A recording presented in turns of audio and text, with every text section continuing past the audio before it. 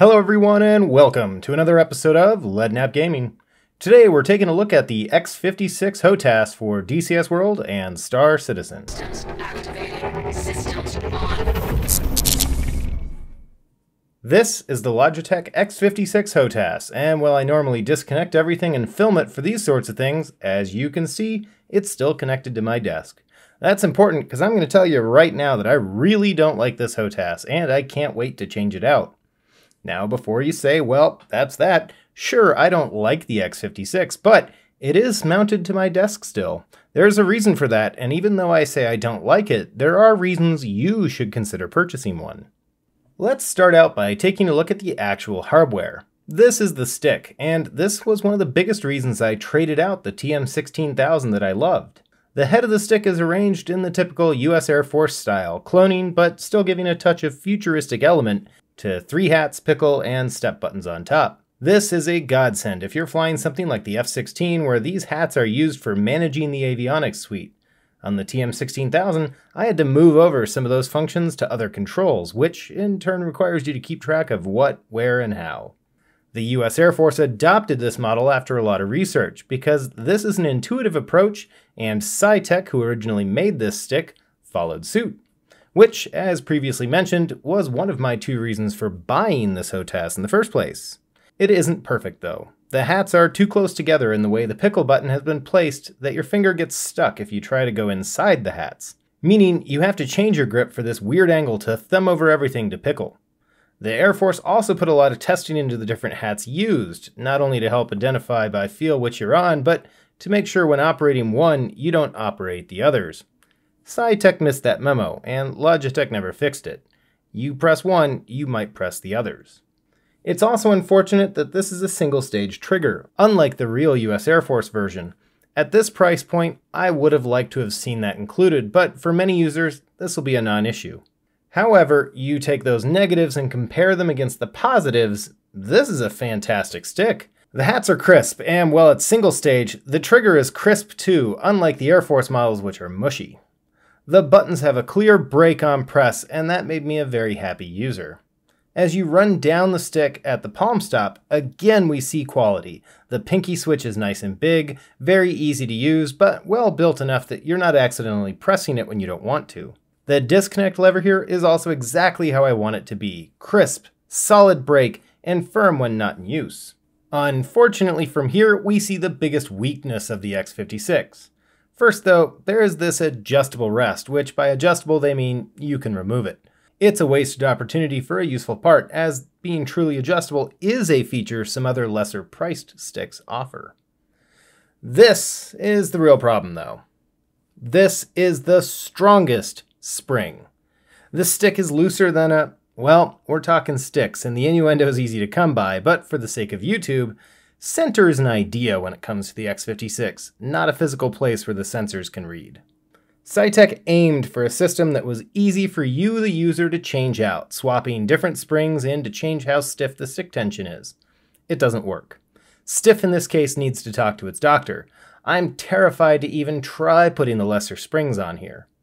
Take my word on stiffness being non-existent, but don't think the issue impacts you without putting some stock into it. For general video game flight control, it's not that bad. Sure, some folks prefer a flaccid stick, I guess, but what I'm really talking about is when this shows up when gaming.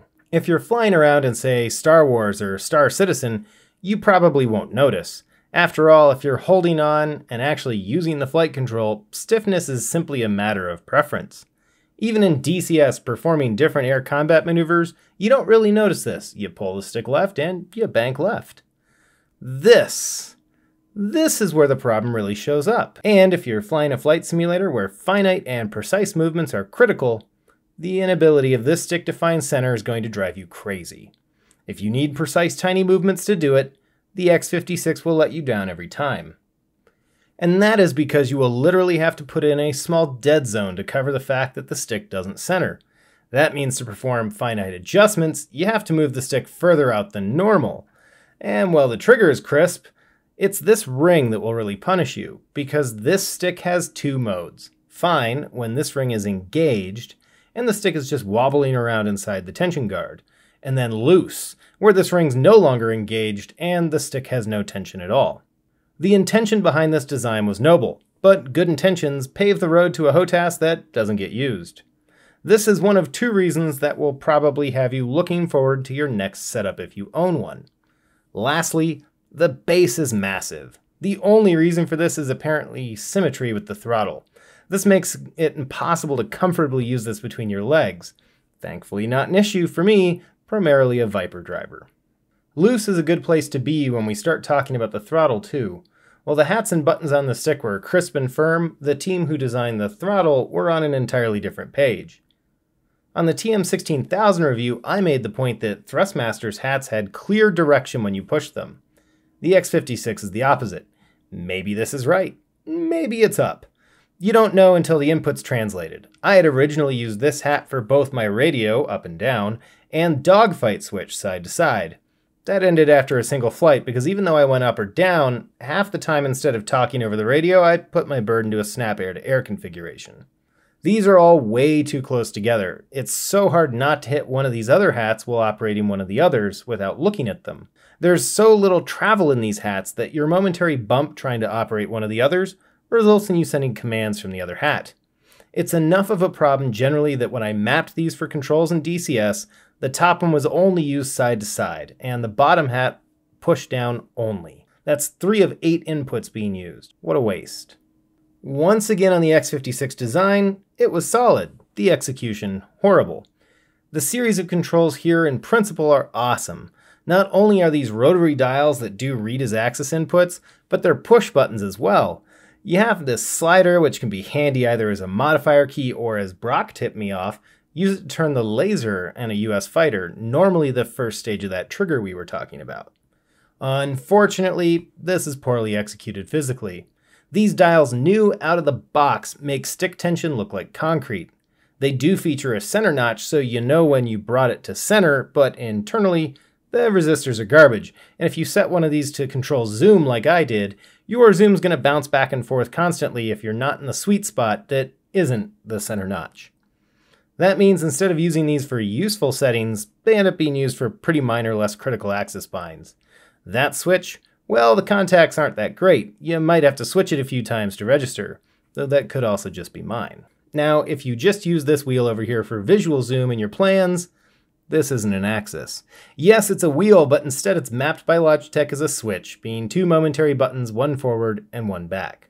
Stiffness does return though when it comes to this switch, which is damn near impossible to use without moving your grip on the throttle, due to position and tension. Thankfully, however, there is a moment of good here, and that's the actual throttle. Even adjusting mine to the loose direction, the throttle arc is very stiff, making finite changes easy and enjoyable. This is one of the best feeling parts of the X-56 because when you move the throttle, you feel like you really are pushing the throttle on something big like a 747. It feels expensive. And I know other users have reported over time it loosens, but in almost a year of flying where the throttle is always moving back and forth to maintain speed, mine is still enjoyably firm. Another win is both the fact that you have 2 separate throttle arms for left and right engines, and other uses we'll get into. Perhaps less important in DCS, but in other games where these are not always used for engine throttles, it's very easy to engage and disengage the lock that connects both for single throttle dual engine use. SciTech really nailed this, because even the real way modern fighters usually lock their throttles is much harder to use. The base is equally disappointing. They'll give you all these switches, which are great, and even throw these blocks in to help identify and prevent errant switching here, but looks can be deceiving. Every one of these switches is an on-off-on switch, but they're all momentary. At the end of the day, this decision is the most universal, but unfortunately prevents their use in DCS for some mappings. They wobble quite a bit fresh from the factory, and it only gets worse with time. They're also all identical, so don't think you'll use them without looking at the throttle to see which you're going to press. I did, however, find that while the throttle hats were useless, due to the low position of the throttle, it was actually really easy to use these switches with my thumb, as long as the throttle was in the right part of the arc. Lastly, these 2 dials both center with notches and have left and right limits. The only problem with these is that there's 2. I really could have used 4 in most cases, but 2 is more than the Warthog has, so points in the positive here. Before we move into specific game use, a few other points to make. Both are set on their own USB cable, which is nice, allowing independent use of one or both.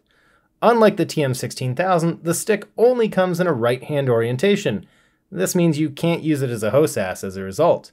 Logitech does include this mode knob. Well, waiting for this to arrive, I had big plans for it. Again, design, awesome. Execution, poor.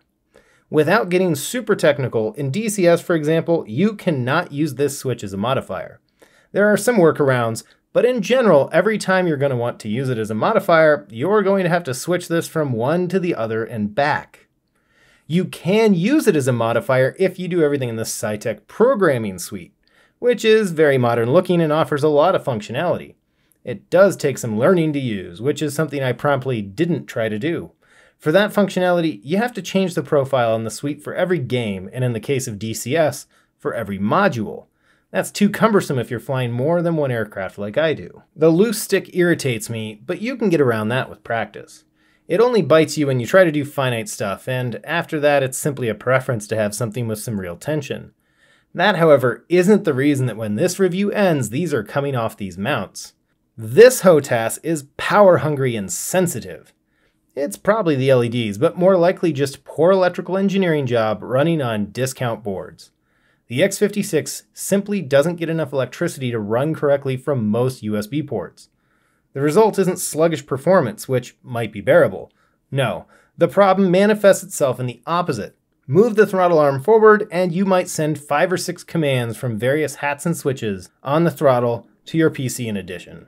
The mouse and stick hats will send continuous commands which result in movement you didn't command. For example, I use this mouse hat on the throttle as a radar slew, and while flying, my radar cue will just slew up and left constantly, changing my range and scan patterns as it does. To use the X-56, you're pretty much going to have to install a PCIe USB hub, so that the USB ports powering the X-56 draw their own power from the power supply rather than share power with other motherboard components. You're going to need every tiny increment of power USB is rated to get, on paper, to deliver. Anything less, and these become worse than impossible to use. Most of you are savvy enough to put a graphics card in, so what's the problem grabbing up a PCI USB hub? Well, principally cost. Yes, you can buy them for around $35 from Amazon, and these will work for a month or two. Even then, you can only plug in the X-56, so ignore all those other slots on the card. The design quality of these cards is garbage, and you risk borking your entire motherboard. Don't ask me how I know.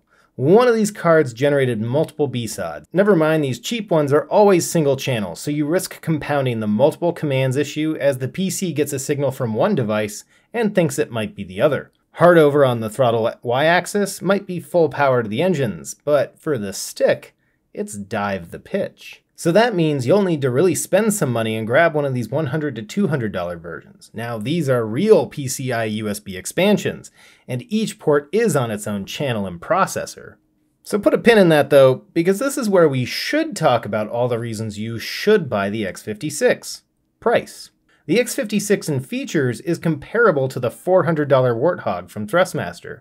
You get a dual throttle for a little over half of that though. The X-56 is a massive upgrade in inputs from its peers in the lower sub-$200 HOTAS category, giving you options you don't see until the $400 and higher range. If you're flying a DCS module with more than a single engine, the X-56 is the lowest level of HOTAS you should be considering. Yes, you can do the engine starts by key and then just use a single throttle like a normie, but let's face it, to truly hone your craft, you need to be able to adjust the engines in an emergency individually, or you could just fly an adult jet with only one engine. The value doesn't stop there outside of DCS. As we'll look at in the Star Citizen section, multiple throttle arms and the addition of all these buttons make this attractive in feature. Lower priced options just don't match these feature sets, spending a little more gets you with the X-56. Which unfortunately doesn't hold so true when you add in spending $200 on a proper PCIe USB hub. For that, you could have bought in the $400 segment, and there's certainly room to make the argument to save your money and do just that. Now, thousands of users can't all be wrong. The USB issue really rears its head for advanced flight sim gamers more than anything else. If you're using all the back USB ports and some on the front mounted ones too, expect issues. If the only USB devices on your machine are keyboard and mouse, the X56 may faithfully deliver. Likewise, there's a lot of other factors. If you spent $400 or more on your motherboard, you're probably not going to notice. If you spent less than $100, you almost certainly will. If you took shortcuts in your PC build, the X56 is going to know. I say this though because it's very much an area I do stress considering the X56. If you're deciding between a premium HOTAS or a premium motherboard, put the money in your system. The X56 will be a faithful companion for you. The final line on the X56 is this. Compared to the PC HOTASs of the 1990s or even the 2000s, the X56 is worth the money. It was rolled out in the later part of that era, and its age is starting to show compared to more premium offerings of the current decade. Frankly, Logitech should reduce the price to sit more in the market segment below it, because at $250, the X56 only matches in price when you consider the bloated prices of high-end HOTAS units. Compared to units in the $150 range, it resembles them more in quality.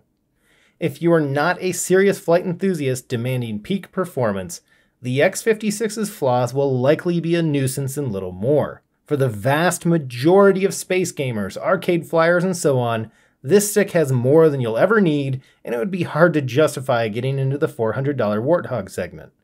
To the avid DCS flyers, Cap over at Grim Reapers uses a used X56. This review so far pretty much tells you all you need to know for DCS. The stick issue really shows its face when you need to do something finite like air-to-air refueling, but overall it's been pretty good for DCS. It's tempting to say switch arrangement and styles are problematic to DCS because you really do need in some cases a switch that holds in one direction or the other, but this is the final offering before the high-end throttles that you might buy separately that will be effective for a large number of modules. Sliding into the Warthog throttle, for example, the switches are far better quality, and you get a smattering of momentary and non-momentary options. Yet these end up being quite specialized for use, making their adaptation into something other than the A10 far harder and less useful. Buyer beware here that unless you start looking at Virpil throttles, for example, this is the last offering for universal arrangement. While the X56 cannot become a dual-stick system, which is ideal for a lot of Star Citizen, combined with recent control changes, the X56 is a fairly decent setup for Star Citizen. The dual throttle really opened some possibilities here, and the biggest thing I enjoyed using this for was using the different throttles for both thrust and speed settings. This really let me do some fun things at landings. You'll have plenty of controls to map, and here the multiple on-off-on momentary switches are helpful, because you can map a switch to most functions and have an on and an off option to work from. The dual throttles can also be quite useful configured for mining operations, which I used it for quite a bit when doing some Argo videos at the beginning of the year, while just sticking to the keyboard and mouse for flight control. Star Citizen also doesn't notice the stick issues as much because of the way the flight model works. So while I cannot wait to be rid of the X56 in my system, the truth of the matter is, if you're not looking for perfection, the X56 is a solid choice. For what you're paying, the build quality should be better. But for this degree of controls to map, you're going to have to pay a pretty penny for something equivalent. Star Citizen players shouldn't sweat the nuanced downsides of this system. Frankly, you should consider this the highest level of HOTAS to purchase. DCS flyers, on the other hand, should consider that finite control can be a problem, especially if you prefer a heavy stick. Still, this is a fantastic entry level for anyone flying a two-engine aircraft. Do you own an X56? Let's talk about your experience in the comments below so that those who don't can read. As always, don't forget to like and share this video, subscribe if you haven't, and I will catch you all next time.